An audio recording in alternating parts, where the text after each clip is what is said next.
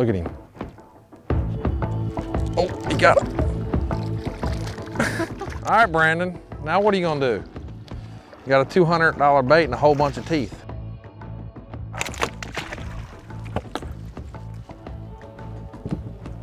I want you to look at that. When he flipped off, look what he did to my line. How bad would that have been? Every fish is the same. I mean, whether it's a gar, whether it's a bass, I mean, they're all predators. That fish followed it all the way, and you'll see bass do it the same way. And we got him on film, and as soon as I killed it and turned the bait, that's when he bit it. You know, he didn't bite it the whole way. Just changed the action just at the very end.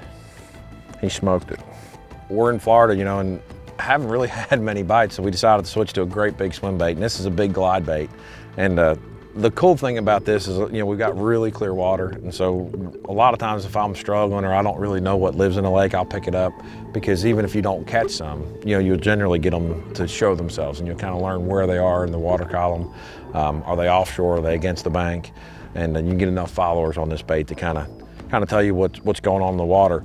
Some key things about a glide bait that I've noticed. I've caught an awful lot of fish on it. I've won some tournaments on it.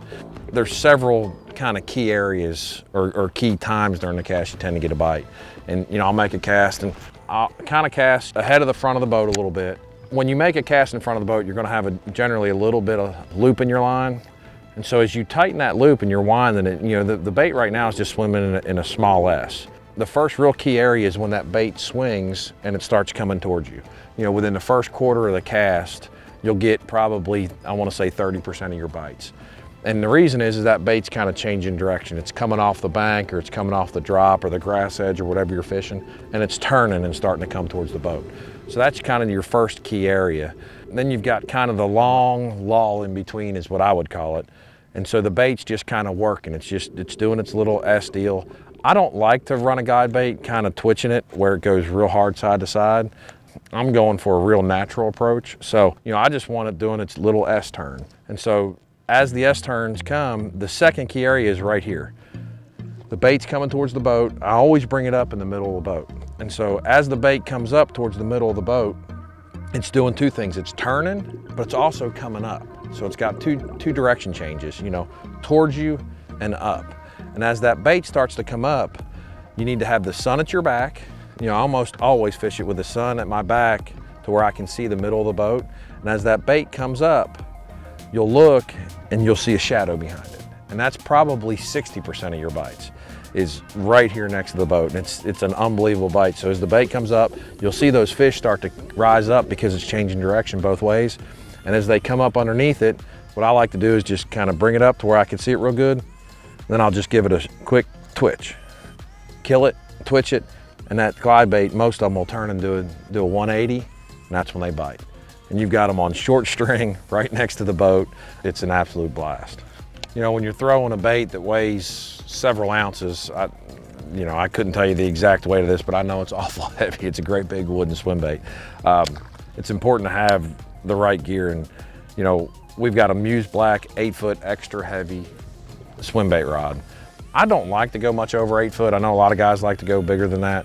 8 foot's plenty for me. Extra heavy, it handles the bait no problem. But I love a rod with a lot of bend throughout the rod, and that's what this was designed for with swim baits. So look for one that's got a lot of bend throughout the rod. And then your reel. That's a big bait to be throwing all day. And so it'll rip gears out of about any reel.